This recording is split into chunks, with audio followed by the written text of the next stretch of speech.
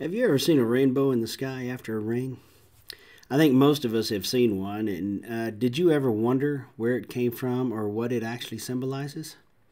Hi, I'm Pastor John Sonkert from Heights Christian Church, and what we are doing as a congregation is going through the Bible in 5 years. We invite you to join us wherever you are by subscribing to our YouTube channel. 6 days a week, we read a small part of Scripture and take just one thing from that portion to help us be more like Jesus. And then on Sunday, our services are online on this very channel, and our sermons are over the material we discussed during the week. And so in today's reading, we'll read about life after leaving the ark and God's commands not only to Noah and his sons, but his promise to all mankind and to the animals as well. We'll read over that. So let's begin in Genesis chapter 9. So God blessed Noah and his sons and said to them, "Be fruitful and multiply, and fill the earth. And the fear of you and the dread of you shall be on every beast of the earth, on every bird of the air, on all that move on the earth, and on all the fish of the sea. They are given into your hand. Every moving thing that lives shall be food for you. I have given you all things, even as the green herbs. But you shall not eat flesh with its life, that is, its blood. Surely for your lifeblood, I will demand a reckoning. From the hand of every beast I will require it, and from the hand of man. From the hand of every man's brother I will require the life of man. Whoever sheds man's blood, by man his blood shall be shed. For in the image of God he made man. And as for you, be fruitful and multiply. Bring forth abundantly in the earth and multiply in it." Then God spoke to Noah and to his sons with him, saying, "And as for me, behold, I establish my covenant with you and with your descendants after you, and with every living creature that is with you, the birds, the cattle, and every beast of the earth with you, of all that go out of the ark, every beast of the earth. Thus I establish my covenant with you. Never again shall all flesh be cut off by the waters of the flood. Never again shall there be a flood to destroy the earth." And God said, "This is a sign of the covenant. This is the sign of the covenant which I make between me and you and every living creature that is with you for perpetual generations. I set my rainbow in the cloud, and it shall be a sign of the covenant between me and the earth. It shall be, when I bring a cloud over the earth, that the rainbow shall be seen in the cloud. And I will remember my covenant, which is between me and you and every living creature of all flesh.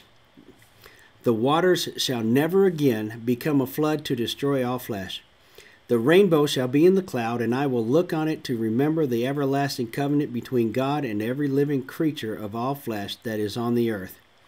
And God said to Noah, "This is the sign of the covenant which I have established between me and all flesh that is on the earth."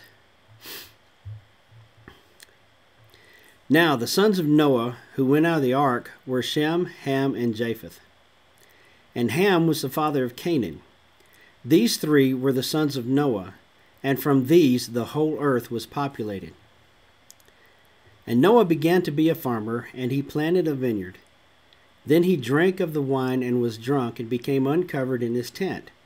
And Ham, the father of Canaan, saw the nakedness of his father, and told his two brothers outside.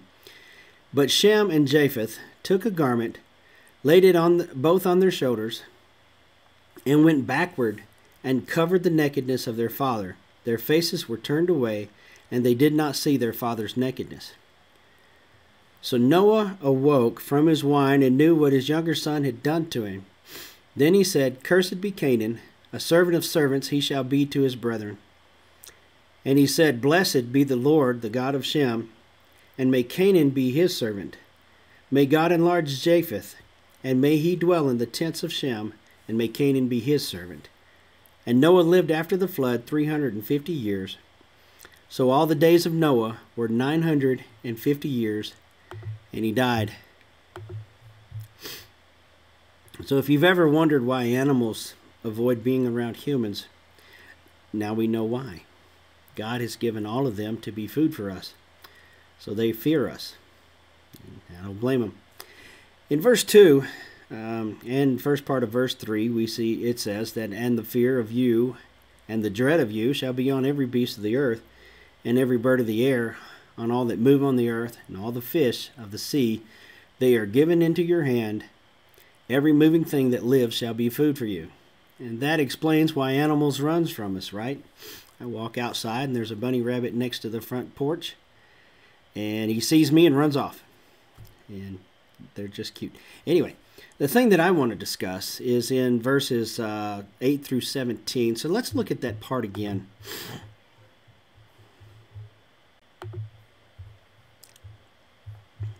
I'm getting there.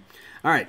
Then God spoke to Noah and to his sons with him, saying, "And as for me, behold, I establish my covenant with you and with your descendants after you, and with every living creature that is with you, the birds, the cattle, and every beast of the earth with you, of all that go out of the ark, every beast of the earth. Thus I establish my covenant with you. Never again shall all flesh be cut off by the waters of the flood. Never again shall there be a flood to destroy the earth." And God said, "This is the sign of the covenant which I make between me and you and every living creature that is with you for perpetual generations. I set my rainbow in the cloud, and it shall be a sign of the covenant between me and the earth.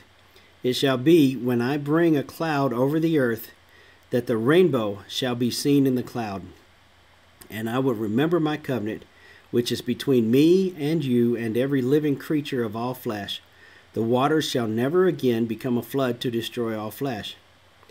The rainbow shall be in the cloud, and I will look on it to remember the everlasting covenant between God and every living creature of all flesh that is on the earth."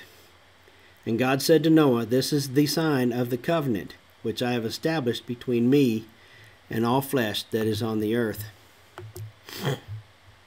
The rainbow that we see in the air is the sign of the covenant. It is a reminder of the promise of God and that He will never again destroy the earth with a flood. This promise was not only made to all mankind, but it was made to every living creature that was there with them, the birds, the cattle, and every beast of the earth, and all that went out of the ark, every beast of the earth. He says this a couple of times because it's important. We read that in verse 10. That is the meaning of the rainbow. And when I see it used for other purposes, such as showing pride in a sin that was part of the reason the earth was flooded to begin with, and one of the reasons that Sodom and Gomorrah were destroyed, I cannot help but think that it is being used to mock God. And that is a very dangerous place to be.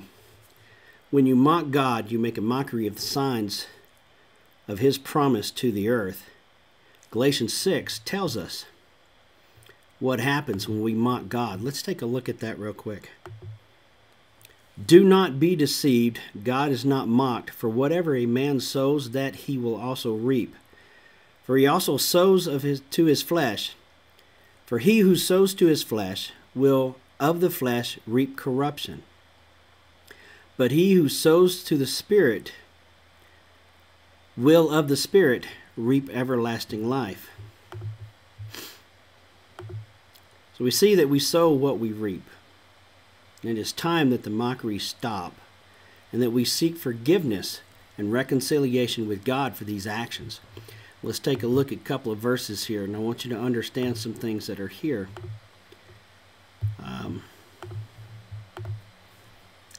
This is Romans 6:23. "For the wages of sin is death, but the gift of God is eternal life in Christ Jesus our Lord."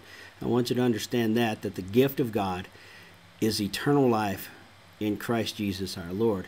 And let's look at Romans 3:23 as well. "For all have sinned and fall short of the glory of God." So even in the scriptures, we understand that none of us are sinless, not even me or anybody else that's here. And so when I plead with you to stop mocking God's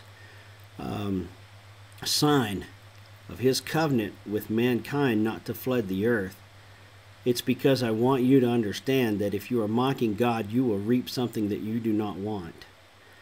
So go to God in prayer and seek reconciliation and right relationship with Him before it's too late. And I hope you got something out of today's video, and I hope to see you again tomorrow.